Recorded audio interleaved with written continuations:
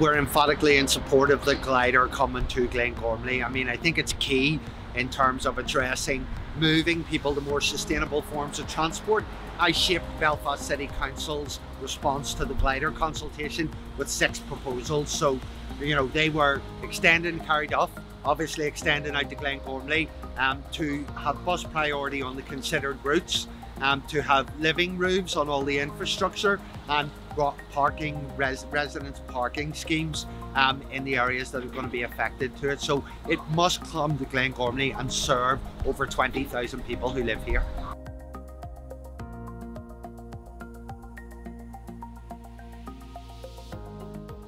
Yeah, and I think there was a groundswell of support from people. I think when the consultation came out, the fact that it was only going to stop at O'Neill's Road, which is just further down the road behind us here, lots of people in Glengormley thought, we're going to miss out on that, and there's a real opportunity to help people shift to more sustainable transport by providing the glider coming right up to this town.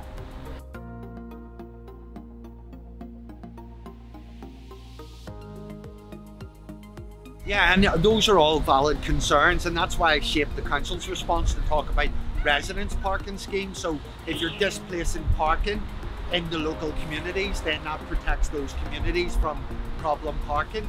But also, all of the evidence suggests with more sustainable modes of transport, business benefits and local business benefits, there's better footfall, more people come in and they spend more money. So while they are legitimate concerns, it's a real opportunity to let people know that this can be a positive for their local community.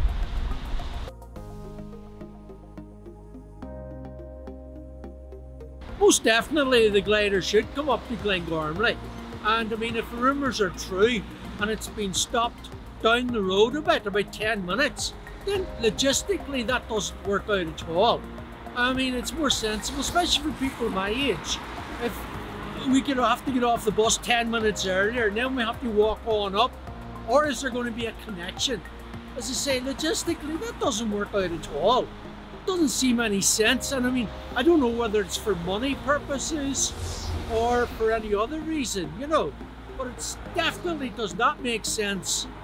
The glider should come up, go up the Antrim line, turn, and then come back down the Antrim road again. That's the most logical way. But with all councils nowadays, maybe logic doesn't come into it at all. Maybe it's money. No, I don't think it's a good idea to stop down there. What's the point? Most people won't use it then. They get off here to Glengormley Road. There's loads of houses around here, and for 2 stops or 1 stop, whatever it is, it's not worth it. What's the point in having a bus that stops down there when nobody gets off there? Yes, it would be handy.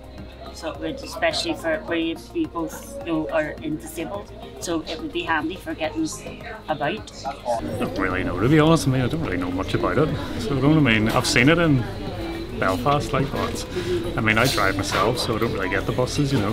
But I think it'd be fine, the space on the roads down here would be the only thing, wouldn't it? So, because, you know, they are just single lanes mostly down here, you know, so it might make a bit of a problem there, like. What you want to do is bring the bus right down the road, right down as far as Mosley. There's a lot of people who get the bus from Glengormley to Mosley.